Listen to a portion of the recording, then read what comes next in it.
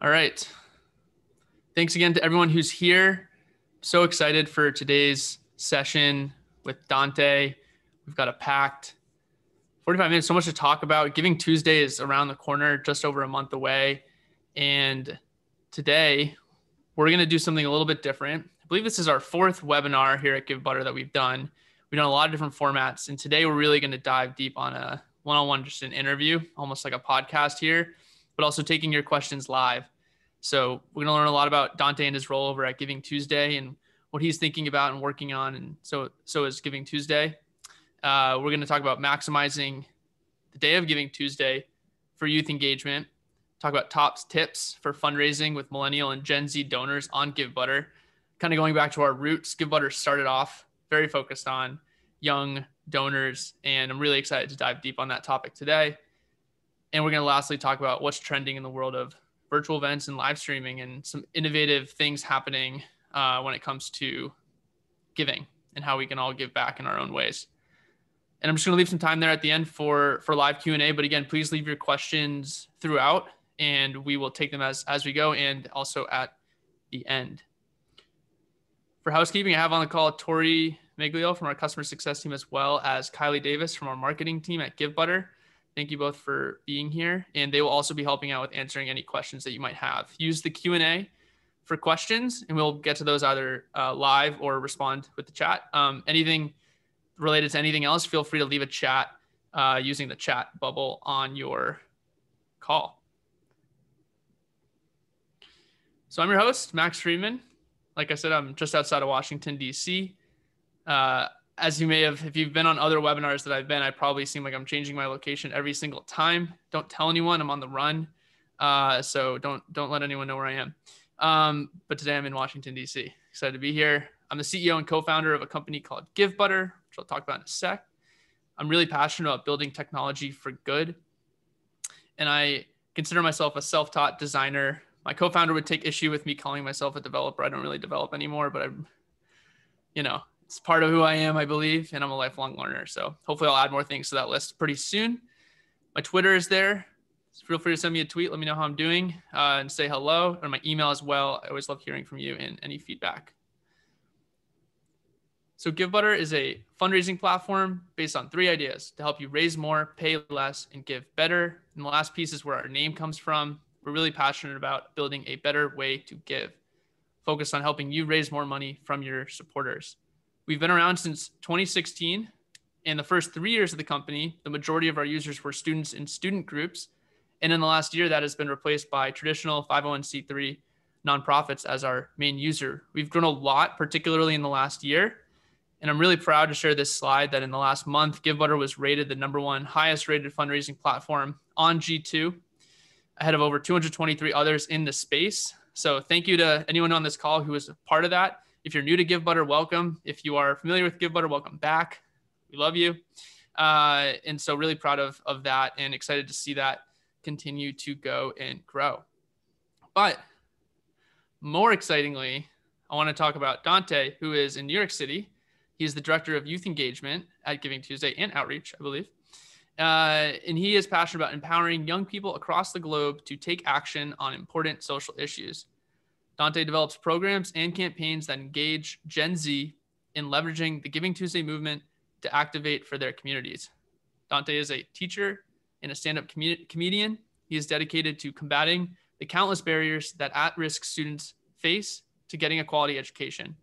He has a master's degree in educational technology and is a member of the junior board for the Renaissance Youth Center. Dante, welcome. Thank you. Thank you very much for having me. All right, let's turn off this screen share and get to see our big, beautiful faces. You didn't have a beard in your profile, in the picture that you sent over. How long has that been in the works? This just kind of started when quarantine happened. It was like, you can find razors anywhere in any of the stores. So I just kind of like, fine, I guess I'll just roll on my hero. Right. Yeah. It was amazing when in March, it was like, there was Google Trends popping up and it was like DIY haircuts and everything under the sun. And now it's like heaters. And it's like we're going through these waves of things that are just getting totally sold out. Right. For me, I could have gone all of quarantine and I would still look like this. But that's not what we're here to talk about. tell us about yourself and your, you have such an incredible background and culmination of experiences that led you to Giving Tuesday. I would love to start with sort of a two-part question. The first is about your journey to Giving Tuesday and some of the sort of early pieces of your career or earlier even that you want to highlight and what led you there. And in doing that, how about you just share a little bit about what Giving Tuesday is? Cool. Yeah, where do I start? So I'm Dante, everyone. I was born in a town called Toms River on the Jersey Shore. I grew up really, really poor, managed to weasel my way into college. And I went to school to be a teacher. And once I left, I knew that I wanted to go straight to the Bronx to teach. For those of you who are, you've probably heard of the Bronx. If you haven't, it's the borough in New York City that has the most character. We'll put it that way. So I knew I wanted to go there because even though I grew up really, really poor, I grew up in the suburbs. And you can grow up really, really poor in the suburbs and still like make it. Like you have after school programs, you have like this and that. And there's not a lot of those resources in the Bronx. So I was like, let me like use my privilege to go and kind of just try to, pay it forward. So I went and I taught middle school. I taught sixth grade for a couple of years. And, at first every teacher shows up like bright-eyed and bushy-tailed. And then everything was a mess. Like my sixth graders were coming in with a second grade reading level. And then they were being expected to do satisfactory on like state proficiency exams and stuff like that. There was excessive absences. There's just a whole lot of what I've called barriers to quality education. And there's normal things that we think of as barriers for like kids doing well in school, like being hungry or stuff like that. But there's things that you don't think about that are barriers that can keep a kid from doing well in school. And some of those things are like homelessness. I had some students who were American citizens, but their parents were not citizens, and they were afraid to come to school to do like conferences. So the kid wasn't getting proper help, and the kid would just act out in school and not pay attention. Things like language barriers. I had a student who her first language was Bengali, but she could read you a paragraph in English perfectly well. But then if you asked her what it meant, she would have no idea, like no comprehension whatsoever. And so I kind of just started seeing these things like the excessive absences, the other barriers. And I was like, you can be a super exceptional, intelligent kid and still not make it because of these things. So I started kind of doing some advocacy through my stand-up. I'd make jokes about being a teacher, but also kind of sneak in like, hey, this is the reality for kids where I teach. And that evolved into fundraising. I did most of my fundraising using Facebook fundraising. And I would fundraise for community-based organizations in the Bronx that I thought were doing the work to fight these barriers. And someone from Facebook noticed one of my fundraisers, I guess because it was unique. It wasn't just like some national nonprofit. And they kind of brought me into HQ and had me start doing commercials and stuff. And I got to meet the social good team. And I kind of started being in contact with them, and they would bring me they actually had me do, on a day they came to visit my school and talk to them about jobs in tech and listen to the students about like what their lives are like. They had me do a press conference where Facebook was mentioning that they were going to do a match for Giving Tuesday, like a $7 million match for people to donate on Giving Tuesday. And I spoke there, and I was spotted by the Giving Tuesday team, and they asked me to join and lead their youth initiative. And that was pretty much I joined the team in February, but as I told everyone here just now, like my students they were going through hell, and I wasn't going to leave them halfway through the school year. So I went full-time in July, and that's how I got here. That's my journey. About Giving Tuesday. Giving Tuesday we are a global generosity movement, and we are focused on using generosity as a tool to progress us as society, because honestly, we're not in a good place right now. And we believe that generosity is going to get us to that good place because generosity makes us feel powerful. It makes us feel happy and nice. and anyone can participate in generosity. It doesn't matter your age, race, socioeconomic status, religious status, your political affiliation, whatever it is. Anyone can participate in generosity. So that's kind of what we are about. Did I miss anything? Is there anything I didn't answer? That was a beautiful summary, Dante. Thank you. You're welcome.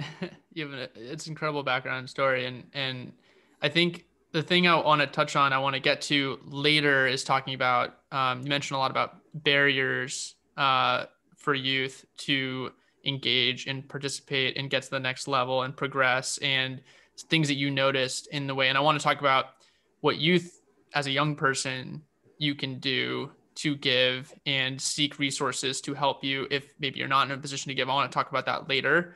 But for now, I think we have a lot of maybe nonprofits in the audience who are thinking about engaging those youth, whether that's as an organization who has a young constituency. Maybe you're a school, maybe you're a nonprofit that has a lot of youth in it as just your related to your mission in some way, or maybe you're an organization that's trying to figure out how do you break into that age group. What is something? What would you say are important things that you've seen for nonprofits to, like, why is youth engagement important is my question. I would say youth engagement is important because, one, kids have a lot to say. Kids are very observant, and kids know a lot more than we give them credit for. Like, kids aren't bogged down by negativity yet. I feel like a lot of adults that I talk to in this day and age, they just have this mindset of like, it's a dog eat dog world. Like, you only look out for yourself. And kids, they're out there like, I'm happy. I got me and my friends. And kids are aware that things are going on in the world that are not okay. Like, they're mad about climate change. There's things that bother them, but they haven't given up yet. They're not jaded yet. They're not like, woe is me. It's me versus the world. So I think it's important to tap into that and also recognize that kids, first of all, if you want to get any type of youth engagement, the best way to do that is getting kids involved in the first place and telling them, hey, ask your friends. Kids want to be included in things. We know this. We were kids before. Kids fall to peer pressure, but we only think of the negative peer pressure, like kids getting each other to smoke cigarettes. Kids can get each other to clean up garbage on the side of the road. Like, there's positive peer pressure, but we don't tap into that. And I think we also need to realize that getting youth involved is important because we're not all going to be young and beautiful forever. We're going to get old and tired, and we're not going to feel like running our nonprofits. We're not going to feel like doing all this work, and we need to have seasoned youth who are ready to grow into people who are going to take the helm and do the work that our nonprofits are doing, or spread the generosity that we are looking to spread now. I love that. One thing we talked about yesterday on our LinkedIn Live is a lot of these things start around dinner table, right? A conversation. Right. And one of the things that I also want to ask is how you mentioned positive peer pressure. I love that. We use a term we call friendly competition a lot. Right. And it's competition, but it's friendly, and it brings people together, but also creates that competitive spirit. Everyone, not everyone, I don't want to say everyone, but a lot of people love a good competition, or love at least that element of that bringing people together, accountability, or just doing things as a unit. Right. Right. What are some ways that we can create that positive peer pressure? And how can we encourage people to bring in their friends, or bring in youth, or foster those conversations? Like, how do we start that conversation at the dinner table? How do we build friendly competition? How do we create sort of positive peer pressure to move us in that positive direction as an organization? I think the best way, I mean, one, that's really up to your youth, the youth that you already have engaged. It's up to them to build that friendly competition. I think what you can do to kind of facilitate that is allow and give the resources for the youth to express their passion. Because if you see someone's really, really into something and they really care and they're not looking for anything in return, then people are going to want to get on board. And I can say that because that's how I was able to meet all my fundraising goals. I just went out there and I was like, I'm just going to advocate for these kids. I'm this young teacher who's annoying and, you know, slacks at work, but I want to advocate for these kids. And people saw that passion and they were like, it looks like this guy actually wants to do something. So I want to put my trust in him. And I think it goes the same with kids. You help that child, you help those youth show that they care and they're passionate. Other youth are going to want to get involved. And the number one thing, have them ask. Like, have them straight up ask. Go to another kid and be like, hey, are you involved? Are you interested in getting involved in my giving initiative? Are you interested in helping me in my fundraiser? Are you interested in asking your family? At Giving Tuesday, we found that is literally the number one way to get others involved. Because you don't want to, like, if someone comes in your face and is like, hey, do you want to, like, help me with this really nice thing that I'm trying to do for the world? You're going to look like a real jerk if you say no. Yeah, that's a great piece of advice. We have a question that I think is in line with that from Nolan. Hey, Nolan. And Nolan also gave a shout out for New Jersey in the chat. Oh, Nolan. But he wanted to know about up and coming trends. It sounds like that might be sort of one of them. You said one of the single most important things is just, are you interested in getting involved? So, like, we see a similar thing at Givebutter. We talk all the time about, you got to ask. And the number one reason why we see people give is someone they know asked them to. And so it sort of takes that personal direct ask. Right. So I sort of have I want to build off of Nolan's question in terms of trends, because I think we'll talk about things like live stream towards the end a little bit. Which I know is not necessarily your domain of expertise, but I think it's just an interesting thing in the time of where we are in the world to talk about that and how we can engage people virtually. But are there any trends that you're seeing in terms of engaging youth donors currently that you would give to advice to a nonprofit? I mean, I would say trends that I would say the biggest trend I'm seeing is youth want to be met at where they find, like, interest. So what I mean by that is, like, a lot of youth, something that a lot of youth that I find care about is climate change. A lot of youth care about climate change, and some of the biggest, like, celebrities that the youth emulate these days, like Billie Eilish is always talking about climate change. These kids are crazy about climate change. So if you approach them about, like, something that's not climate change, like, maybe they'll be interested, but you want to engage them. It's like being in the classroom. You want to engage the students. I was able to engage my students because I was young and I knew the things that they liked because they liked things that I liked when I was a kid. And it's about, like, you've seen kids bully older teachers and substitute teachers because they're not engaged. So I would say meet the kids, the youth, where they're at, figure out what they like and engage them like that, and then get them involved in the giving. And who knows, maybe they'll be so into it, eventually they're going to want to branch off into other things that your nonprofit focuses on. Am I answering the question properly? Yeah, I mean, I'll let Nolan follow up if he has any additional questions there, but I think you're dropping a lot of pieces of wisdom there that are helpful. And I think, like, at the end of the day, you're right. Like, it's, and I don't have kids, but I just think of myself as a kid where my mom, love my mom. If you're watching, Mom, I love you so much. But would tell me, hey, you know, what do you think about this program, this after school activity? Would nudge me to do things in a very supportive way, but I would almost always do my own thing. It was always, Right. you know, and it was always me charting my own course. I mean, you see that now, I'm an entrepreneur Right. and doing that in this way. Like, this is my version of that. This is my version of my passion, like, showing itself. But for so many youth, doing that, it's going to be, it's hard to sort of, I think it's naive to think you can just sort of present or I guess influence that in such a direct way. You have to meet them where they are and what they're already interested in.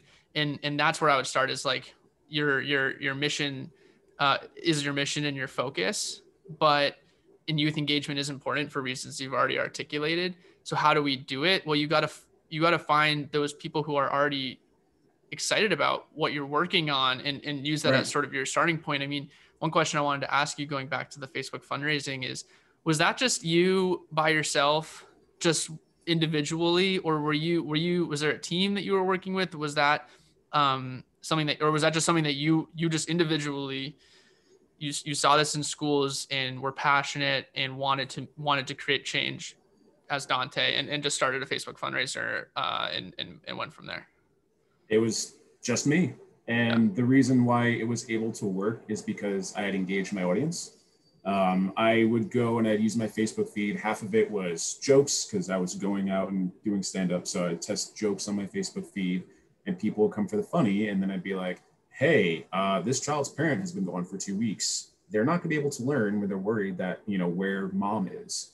And people would they'd see that and they'd be like, whoa, I never thought of that way. My parents were always home, bothering me as a teenager. This child's parent isn't even home. And I kind of engaged them like that. So when I finally came, I was like, you know what? I'm tired of just typing. I'm tired of just talking about stuff. I want to do something. Here's a fundraiser.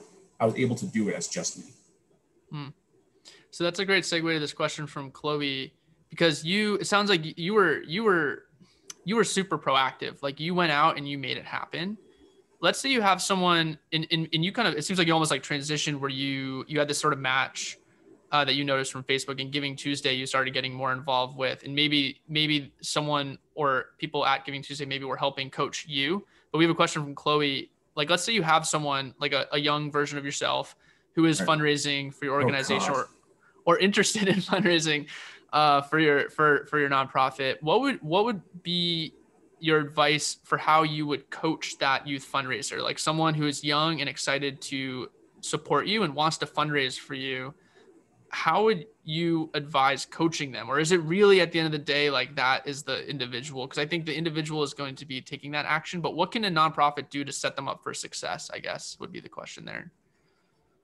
Are you asking how we can use kids to fundraise for us? No, let's say you have someone that's engaged. I mean, not in like, right. I mean, that sounds not so great. But the question from Chloe is just, what's the best way to coach youth fundraisers? What strategies would speak the most to them? I'm paraphrasing. I would say that, again, it's all about support. I don't know if there's much coaching that you can do. I think that you have a young person that is engaged and you say, oh, here's a tool, here's a platform that you can use to fundraise. Here's Givebutter, here's Facebook fundraising, here's whatever. You can use this. Let me help you find some facts to back up your fundraiser, because people aren't going to want to, support your fundraiser if they think you're scamming them or if they think you don't know what you're talking about. I think it's more about supporting than coaching. You're not going to be able to coach or coerce them into raising a bunch of funds for your nonprofit. It's really about giving them the tools and letting them lead. Awesome. And then honestly reflecting with them as well. Because if they do something and then it's like, yay, you did it, bye. That's not going to help. Like if you want them to think, oh, maybe I can reach higher next time, have them reflect on how the fundraising went. Did it go as well as we thought it would? Did it not? Like kids still need that. Mm-hmm. Yeah, absolutely. We're getting a lot of really great questions in the Q&A. Thank you for everyone who's sending those in. I will continue to get to those as we go. I want to flip the script though for a second, Dante, because I know you, and I want to clarify for everyone, like your program at Giving Tuesday Spark is really focused on youth themselves. Like you're working directly with youth on how they can give back in a lot of different ways. I don't want to speak for you and what you're doing. Do you mind sharing a little bit about Giving Tuesday Spark and like what you're actually focused on in sort of the lead up to Giving Tuesday, what your work entails? Sure. So Giving Tuesday Spark, pretty much, I mean, it is to its core a youth-led movement. It's so youth-led that it was literally started by a young person. Chloe Thompson, she was 12 at the time. She slid into the DMs of Giving Tuesday. She was like, hey, can kids get involved? Like, this is really cool. And Giving Tuesday was like, yeah, that's cool. And then literally Chloe started what was Giving Tuesday Kids. And she asked friends from around the globe, because she already owned her own nonprofit, Chloe Cares. And they got on board and they started working as kind of like an ambassador team for Giving Tuesday.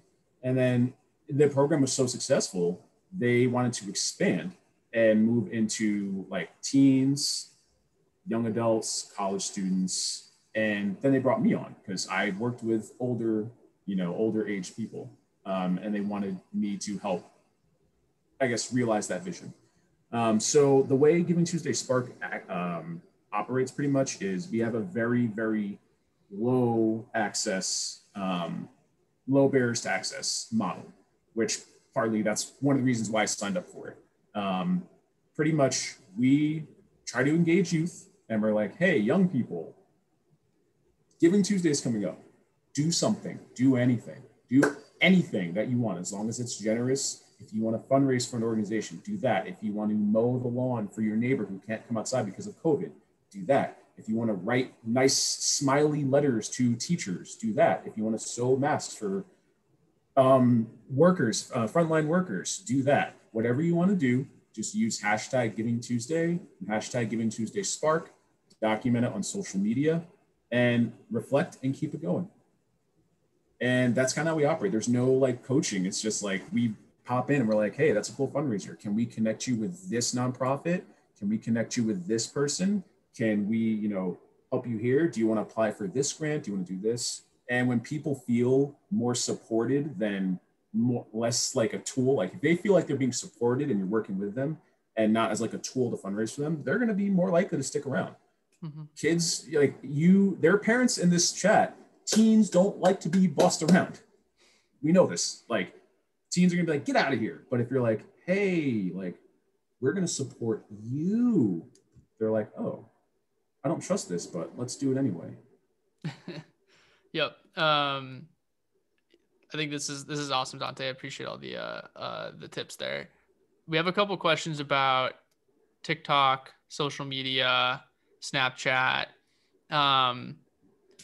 If you were to sort of summarize, I guess, state of the union when it comes to social media and youth, where are they hanging out? What are the platforms?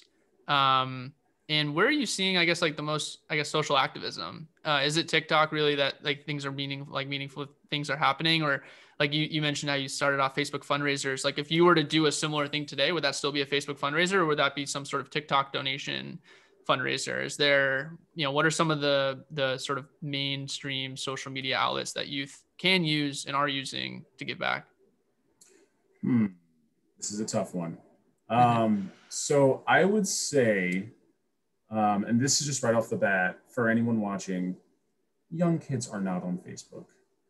We ruined that like in 2016 when we all started fighting over politics all the time on Facebook. Kids aren't there. They don't want to be around that. They're on TikTok. They're on Instagram, they're in Twitch, they're in Discord. They found other places to be. So that's the first thing. If you're trying to engage youth, I would not try to do it on Facebook or Twitter. Twitter's also just constantly fighting. A lot of kids aren't there either. To your question about if TikTok is a place to fundraise or start doing like fundraising there, I think they're just adding the tools now. I know we have a webinar coming up with them, and I think they're just adding the tools to do that. Instagram added them last year. That was announced at the Facebook matching, whatever thing that I told you about that I was at, press conference. Yeah. So they're just getting on board with that. So to further answer the question, I do see a lot of activism, I guess what people will refer to as slacktivism, by young people on TikTok. Like, if you open TikTok right now, there's just a whole lot of like kids just dropping facts on all sorts of stuff, like climate change, systemic racism. When the George Floyd stuff happened, TikTok was all like kids, teens telling you about like systemic racism. It was wild. And I'm interested to see now that they're adding these tools to run fundraisers, are the teens going to take that effort that they're putting into making these videos? Are they going to, start fundraising? We don't know. I mean, at Giving Tuesday, we are a big believer in calls to action. So like you can engage your youth, you can reach out, you can make videos, you can whatever, but you have to give them a call to action. You have to give them something to take your presentation or what you talk to them about and go apply it into the real world. It's just like me as a teacher. I can't teach a whole lesson and then not assess my students or not give them homework. Like, you need to know if they understood it. They need to be able to take what they were taught and go apply it into the real world. 100%. I want to just wrap up this segment here to for someone who might be a young person watching and thinking about how can I get involved. I've been in those shoes. I've talked to a lot of youth, college aged and below, who are like, I want to give back. I want to do something. I want to have an impact. You know, where do I start? What do I do? Right. I don't want to put words in your mouth, but it sounds like Giving Tuesday Spark is really that place that can be your starting point to say, hey, here's how I'm thinking about it. Here's a cause I'm passionate about. And you're really just like, you're connecting the dots, or you're helping bridge the gap between someone who's like, wants to do that, wants to give, and figuring out how the best outlet is for them to do that. Is that a place you'd sort of recommend as a starting point for them in thinking about that? Where would you start as a young person who's sort of thinking about, I want to do something, I want to give, I have a cause maybe I'm passionate about, but what's the first step I take? I would say, and I think this is why the Spark model is proving to be so successful so far, is I would encourage that young person to start with non-monetary generosity, because like, again, it's about engaging, and you're not going to gauge someone like if you just are like, hey, I'm suddenly really interested in this thing, donate money, like, oh my god, someone else is asking me to donate money. Like, that doesn't engage people. We don't listen when bill collectors are calling. Why would we, so if you want to get these youth involved, you need to let them know probably non-monetary generosity is the way to start, because anyone can do it. It'll get attention. It will make other people feel good, and they'll want to pay attention. They'll be like, hey, it's this random kid who gave me a smile. It's this random kid who gave me a gift card. Like, this kid's all right. What is this kid up to now? And I think that that's where a lot of like organizations and nonprofits, they kind of struggle, because they start with, oh, you're interested? Okay, start fundraising, start getting money for us. And it's like, it's not, and this is just my opinion, I don't think it's sustainable. I think you should start with getting people's attention with non-monetary generosity. And then over time, once you have engaged, mix in some fundraisers with that non-monetary generosity. It's not all about money. Awesome. I think that ties back too on both sides. It's like, that's your advice to a young person. If you're a nonprofit watching that too and thinking about that, like it's sort of a two-way thing. And I think it's important, if you're a nonprofit thinking about this too, to ask yourself, like, do we have those non-monetary pathways for people who want to give? Or is it literally like, are we just saying, hey, here's a peer-to-peer fundraising campaign you can join, and that's like you want to get involved? Like, is that your get involved action? Or are there other ways you can introduce non-monetary giving there for when that person comes? You have other options there for engaging that young person. Right. Is that a question, or are you just reiterating? I'm just riffing off of your okay. Excellent points, Dante. Thank you. No, I was going to say, you have no idea how many times like I've looked, like we had Giving Tuesday now on May 5th. And granted, like the nonprofit sector was like really struggling. And that's why we decided to have Giving Tuesday now, because we knew it needed the help. But most of what I saw from the nonprofits that work with youth, it was just like, hey, donate to us, donate to us. And I'm like, even if you're struggling with money, you can still write nice letters. You can still document a kid reading a story for some parent who works from home for their child on Zoom. Like, there's so many nice things that you can be doing, but you won't do the non-monetary generosity first. And I'm just like, I feel like if you start with that and then mix in the fundraising, it'll be much more successful. Definitely.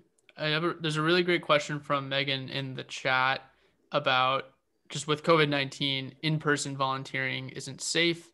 Any other examples of how to engage given this constraint? I would say to that, like that is certainly something to be cognizant of in like the world that we're in, is taking all like necessary measures, like safety coming first. But I do think that there are opportunities to even engage in conversation. And like one thing I want to transition to is talk a little bit about virtual events, live streaming, and how to facilitate a dialogue through that. Dante, is there any advice you would add to that for Megan to think about how maybe a non-monetary action you can offer a young person? I think the other thing I was going to say on top of that was just, it is so, specific to your organization. I mean, it's, what that non-monetary thing could be, I think just varies a lot based on the mission of your organization and what you do. So it might be a little hard to give sort of general advice on that, but Dante, would you add anything about an option you can make available to engage non-monetarily with a young person that's not volunteering? Like with the COVID restrictions or? Yeah, with the COVID restrictions, I think probably is specifically the concern. Right. I mean, so we had a list on our website and we came up with a list for Giving Tuesday now. Awesome. There's a whole bunch of things like kids spreading. Well, one, we have one of our legacy Spark leaders, Sammy. She's based in Indiana and she literally just like sent smile stickers to her teachers. We had one of our Spark leaders, CJ, he sent out virtual gift cards to people. We've had our Spark leaders, they've like made blessing bags that you can do in the safety of your home and then drop them off somewhere for people who need them. We've had a sorority participated in, their name's Omega Phi Alpha, and they participated in Giving Tuesday Now.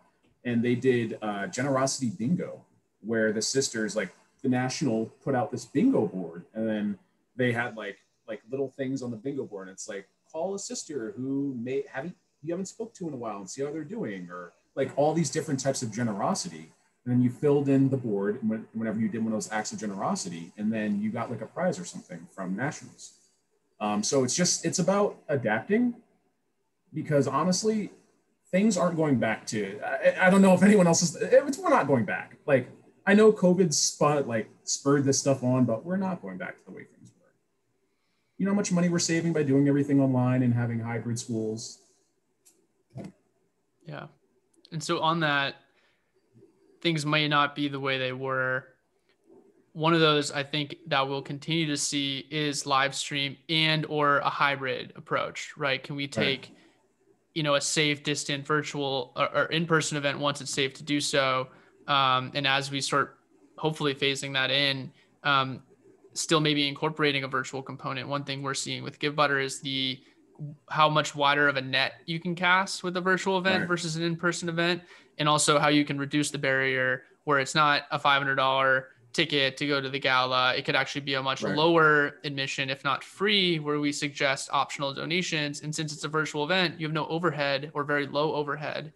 And so the margins are just drastically bigger. So what are some things that you're talking about or thinking about over at Giving Tuesday when it comes to live streaming and virtual events? We're talking about that a lot here, and how you can use that both leading up to the day of Giving Tuesday on December 1st, and then using that almost as a kickoff maybe for your year-end giving. Are there any sort of creative examples of live stream that you're seeing, or any tips or advice on the live stream front that you're thinking about over at Giving Tuesday? Good question. Maybe young, but I'm not live streaming young. We're live now. We did live yesterday. Right. You're officially a streamer. Oh no. I would say one of our legacy Spark leaders, his name is Raciel. He's based in Puerto Rico. He is setting out to host a gaming tournament, and he's working with a nonprofit called Games for Good.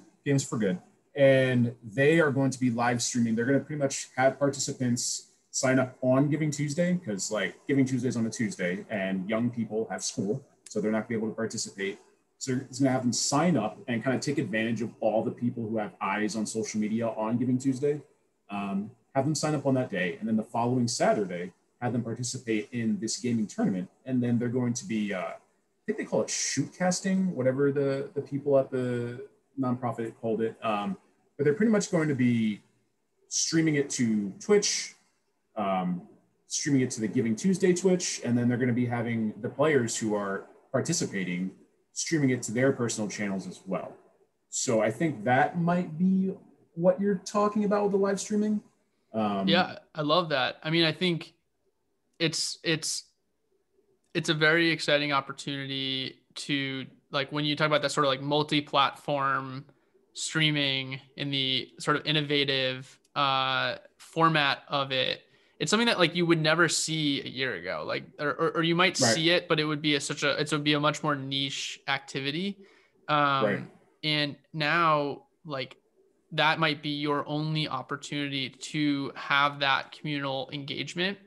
And I think so it's just top of mind for a lot of organizations for like, how do we either replace an event that typically takes place maybe once or twice a year, that's accounting for a significant percentage of our revenue, as an organization. Like it's critical for us to continue. Now we can't have it. The sort of iteration of that is, well, we can't have an in-person event. We have to have a virtual event, and incorporating live stream. One distinction we've been making or trying to make is that you can almost segment a live stream out from a virtual event. You don't necessarily need to go live. You can still pre-record video, hit play at a certain time, kind of, reduces sort of the stakes, and you can kind of prep the video to the extent you need to, and then have that go live at a certain time. But I do think that there are so many options, so many platforms. It can be a little bit overwhelming, especially it feels like probably a big leap to go from all this in-person planning logistics to now we're like Zoom to Facebook to like a Givebutter page, and then there's a donate button, and it's just a totally new ballgame. And so I think it'd be just so interesting to see what people come up with this Giving Tuesday and just in general for their events for that. And it's cool to see that you have a Spark youth member that's already doing something like that. So is their campaign had already happened, or it's happening? It's coming out. So it's in the planning right now. We're still working out details with the nonprofit. But yeah, he's going to kick it off. We're going to start promoting probably really in like a week or two, and then have the signups on Giving Tuesday. And then. Awesome. Very exciting. Well, hopefully we can send that our way and we can share it. That sounds like an awesome campaign. One question, and I hope I'm hitting notes of people's questions in the Q&A. I think one thing I love about all your answers, Dante, is you give advice, but then you're giving like a lot of practical examples. So I hope people can take away like, oh, that's like inspiring for me to maybe implement or take that idea and make it our own. One of the questions that I've heard a lot from people, and I saw one or two of those in the Q&A, was about donor fatigue. It's a big, I feel like I keep hearing this phrase. Like I never heard that at all. And now it's like donor fatigue. My question is, how real is donor fatigue? And is it something that you should be even thinking about? Because does it actually materially change anything that you're doing as an organization in your approach to fundraising? Right. Well, let me use the Socratic method and counter with a question for everyone in the audience. If you have a friend who only calls you to be like, hey, can I have some money? And then like you give them money, and then they call again. They're like, hey, hope you've been well. Can I have some money? And then they just only keep calling you for money. Are you going to want to keep that friend around?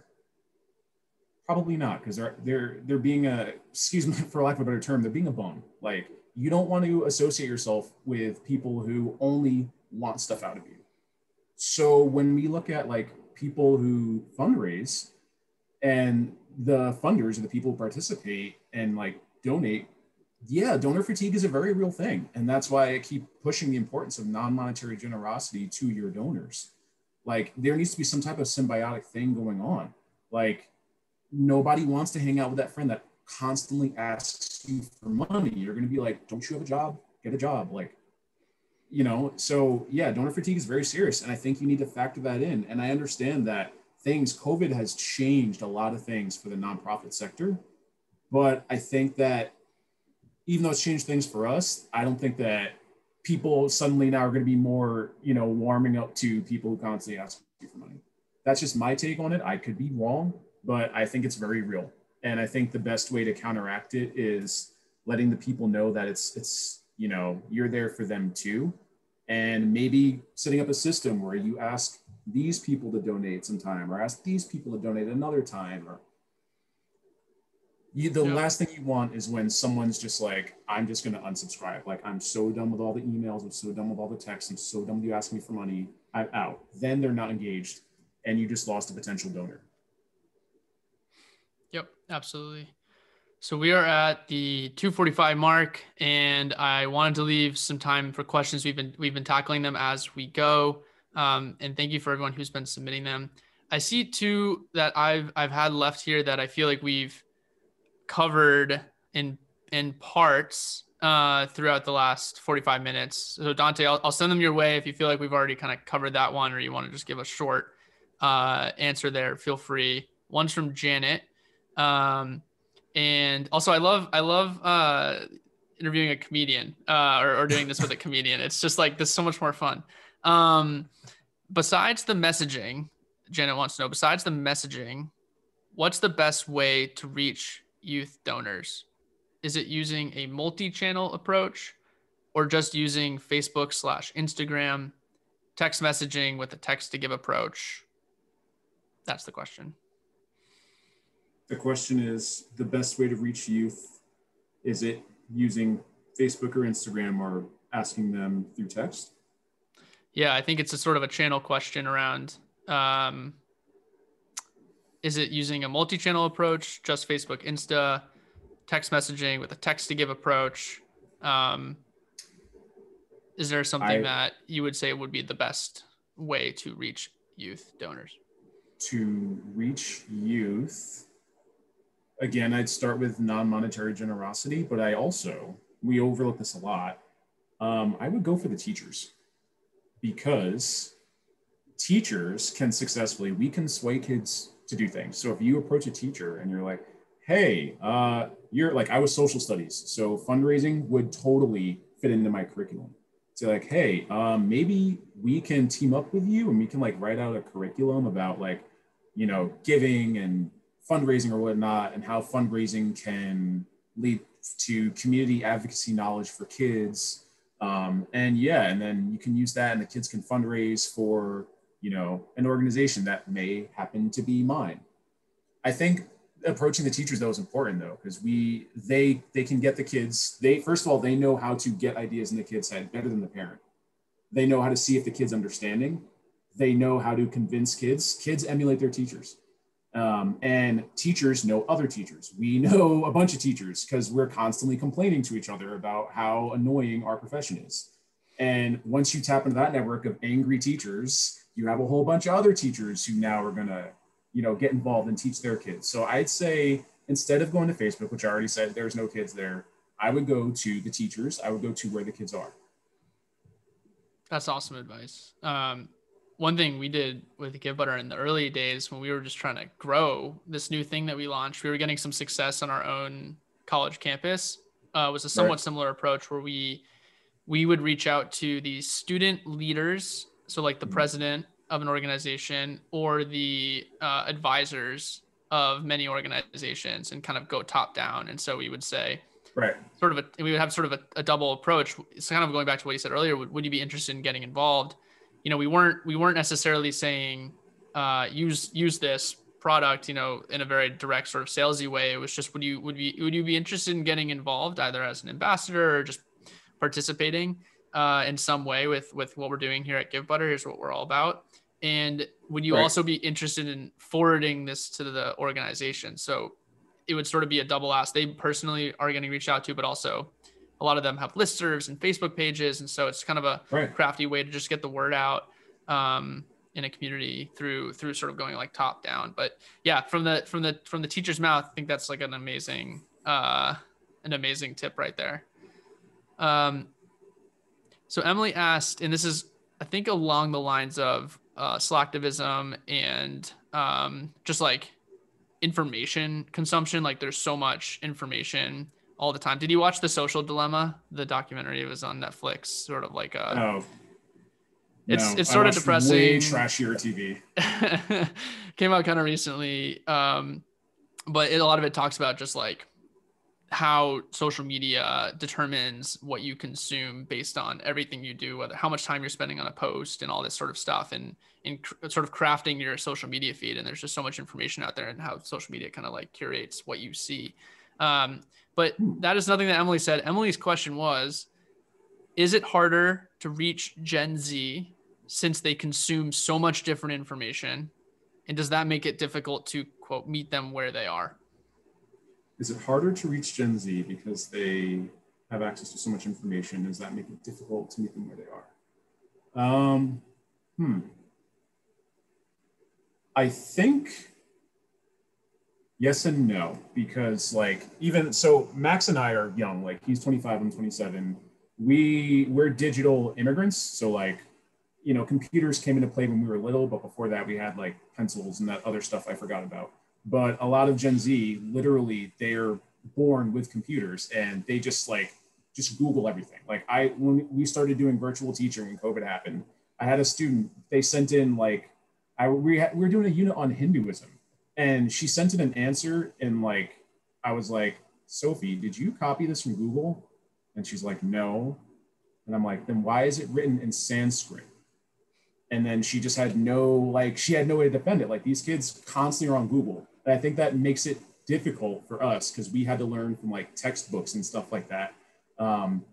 So I think that's the disconnect between us and them, like Google, like them successfully being able to teach themselves from Google and YouTube presents a disconnect. But I think because they have access to so much information, they are much more primed, I think, than let's say Max and I or people in the audience would have been when they were younger. Like we were worried about like rolling around in the dirt. And there are kids who are in 5th grade and they're starting nonprofits and, doing voting campaigns, like getting people to register to vote. So I think that because they're a lot more aware now because of access for information, it might be easier to get them to want to care about things that we care about as adults, as long as you're able to get past that disconnect of we were taught this way. They literally learn from YouTube and Google. How do we reach them regardless? Yep. I like to think, Dante, we were born in this sort of golden age where we like grew up without a cell phone. So Right. still like hung out in person, like did all like I had a Game Boy. That was like my big tech innovation when I was a kid, like Game Boy Color. Yes. And cell phones kind of came in when I was in like high school. And so it's just a different level of connectivity and a different level of, I think, appreciation and distant from the thing versus my younger sister, 7 years younger, who's like, that is just like, it's just such a different, just like time to grow up in, Right. in that, but it's like, we're not that far apart. 7 years just doesn't feel like that much, but it's when you're Right. growing up and going through that, where you're constantly connected to the internet. It's a very different way of consuming information, and sort of in leveraging it in your life for accessing all sorts of information. So I love your answer to kind of like distinguish between those. There's a question from Yoni that asks, does anyone ever do a philanthropy day? I think they may be asking about, there's a lot of days of giving that kind of revolve, community days of giving that happen in and around Giving Tuesday. Is there a resource that you know of, or you could point to someone who may want to get involved locally or for days of giving or philanthropy days or anything like that you know of for Giving Tuesday? Because I know I know there's a lot of campaigns that pop up, days of giving, giving days around Giving Tuesday. Do you know of any places we could direct Yoni to learn more about philanthropy days or giving days around Giving Tuesday? I'm kind of confused with the question. They want to know where we can direct people who want to participate in giving days. Yeah. Well, they asked if anyone ever does an event on Philanthropy Day, or Giving Tuesday, maybe. So I'm not sure I understand the question. Yoni, if you want to ask in a different way, I'd love to take a stab at it. But yeah. All right. So those were questions. Megan asked a question about virtual game nights. You mentioned a bingo example. So hopefully we kind of covered that one, Megan. I've definitely seen some really fun and successful game nights. I highly recommend checking out this thing called Kahoot. It's a really fun way to do trivia. And there's a lot. They've gotten like pretty sophisticated with it too over the last like 6 months. It's kind of cool to see it evolve with different things, and everything from just like a low key, just like hanging out with friends and you want to like do trivia. Lorraine has a suggestion for Jackbox. I've never tried Jackbox. You that know may Jackbox? Not be for kids. Yeah, that's okay. Like me and my friends. We're like, Jackbox is pretty twisted. I would probably stick with Kahoot for kids, or I guess teens could do Jackbox or Cards Against Humanity or something online. Yeah. Awesome. We got another +1 for Jackbox from Aaron. So noted about the distinction there. Okay. Well, Dante, those are all my questions. And I think we've covered the ones from the audience. Any parting words of wisdom for our attendees? Parting words of wisdom. Wow. Uh, well, I would say that kids are, like I probably said this before, but kids know way more than we give them credit for. And all kids need, they already have the passion. They need you to help them sustain it. And they need you to give them the tools and resources, because kids don't have money yet to hold these events. They don't have like credit scores or whatnot. So that's where they need it. They don't need you to tell them what to care about. They don't need you to tell them, what needs to be done. So I would say it's okay to come to terms with the fact that kids know things better than us. I grew up with adults always assuming they knew better. Some kids know better. I can admit that kids know better. Kids know better internet than me now. And the internet, we grew up with it, and it's just different now. Kids know social media better than me now. So I think as adults, we really need to be humble and accept that kids know things better than us in some areas. And I think we need to have that play into our strategies. And another part of parting word I would give would be that there's so many kids out there that your nonprofits are not reaching out to. I recently spoke with a nonprofit, and they're like, yeah, we go into like schools and we have teachers do these programs for the kids, and the kids learn how to fundraise, and then a portion goes to our nonprofit. And guess what? They only went to private schools. So you're only tapping into like kids who have parents who are well off and already have all these opportunities. And it's like, you never know. There could be a kid in the hood, like the school that I taught at, that could bring a whole lot to your organization. It may not be money right now, but it could be, partnerships from other orgs. It can be a really cool ambassador that's going to make other kids want to join your youth engagement movement that a boring, stuffy, rich kid isn't going to be able to do. Like, there's so many things, but I think a lot of organizations are cutting themselves off to these audiences, and you're missing out. I'm telling you. Awesome. Dante, thank you so much for joining and sharing your wisdom and your story. I know I can speak I don't know I can speak, but like I took a lot away personally from this, and I'm excited to have this as a recording to share with others who I'm sure have very similar questions to what have been asked here today. This stuff, a lot of what you shared, I think is timeless and a really great message until the next wave of social media, or who knows what comes next. But right. Appreciate you for sharing all your insights. If someone wants to connect with you or continue the conversation with you or Giving Tuesday, where can they find you? You can find us at givingtuesdayspark.org. You can also follow me on Instagram at Mr. So Mister_Flush, FLUSH. That's what the kids called me in school. So I just kind of, rolled with it. You could just email us through our website. If you want to hop on a call one day and just talk over stuff. If you want to get involved for Giving Tuesday, if you want to start a Spark chapter for Giving Tuesday Spark, hit us up. Awesome. So I should have given you a slide, but I have a slide here for Givebutter. If anyone's interested in learning more about Givebutter, just wants to get in touch with us, that's our email, hello@givebutter.com.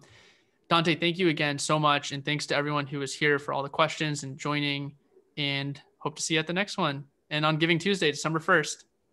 Bye, everyone. Thanks again, Dante. See ya.